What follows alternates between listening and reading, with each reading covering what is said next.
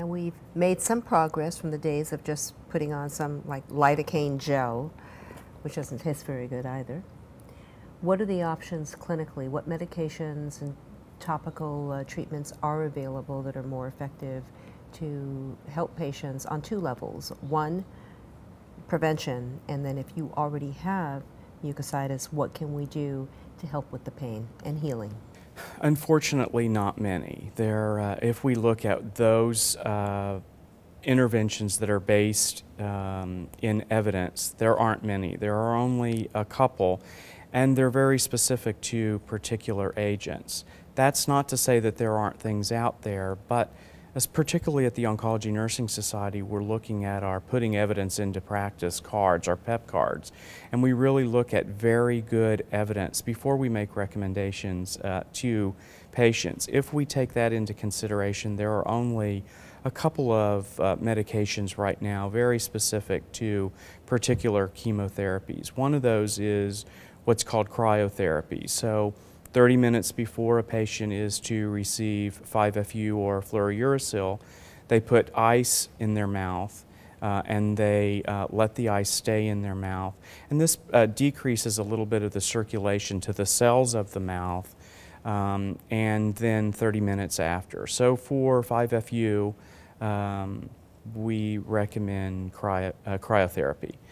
There is a medication called palifermin that is used for very high-dose chemotherapy and radiation.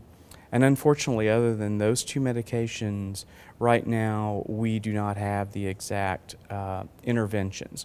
We are working hard through clinical research, trying to find more interventions that actually help, because I think now that I think we have nausea under control, I think this is the most significant symptom for patients who are being treated. Is there a difference that you see in patients that are receiving, let's say, chemotherapies that have the tendency to be very neutropenic, resulting in this lowered white count? If they are treated with one of the drugs to boost their white cells right after they've received their chemotherapy, do you see less of an incidence of mucositis in these patients? Hard to say. I mean, I think that there is some correlation between when a patient naders and when, I mean, that's really when those cells are recovering, both the white cells and the epithelial cells of the mouth. Now, what I did want to mention is the good news for these patients is the research really supports that the patients who are undergoing either radiation or chemotherapy that do a good job of keeping their mouth clean during treatment, that's very important, and it's almost a removal of damaged cells and cytokines in the mouth. So we certainly recommend the use of a soft toothbrush, flossing if they have been flossing before, and then a rinse of a normal saline to really help keep their mouth or oral cavity clean.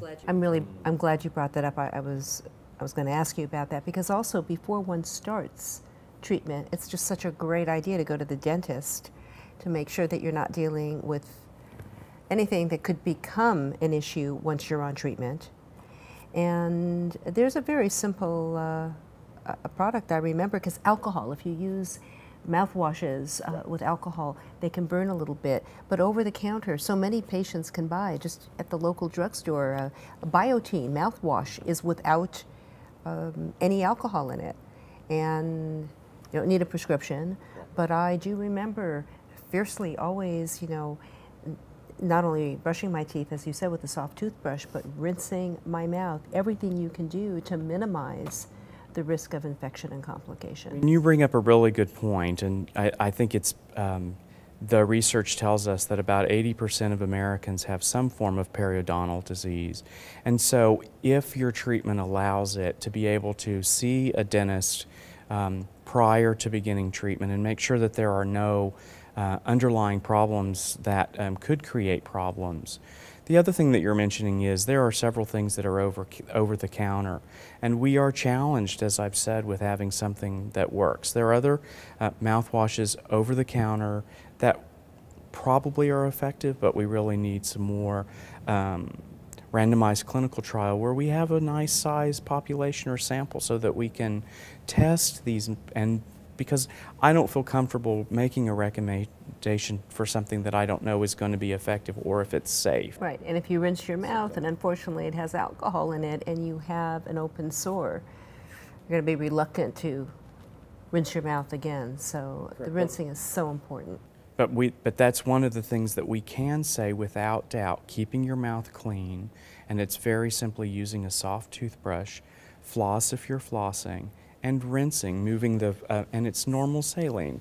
Moving, you don't need to use anything that obviously alcohol is going to sting. Just think like putting orange juice in your mouth if you have a canker sore. So that is something that we really can do for these patients, is to recommend good oral care.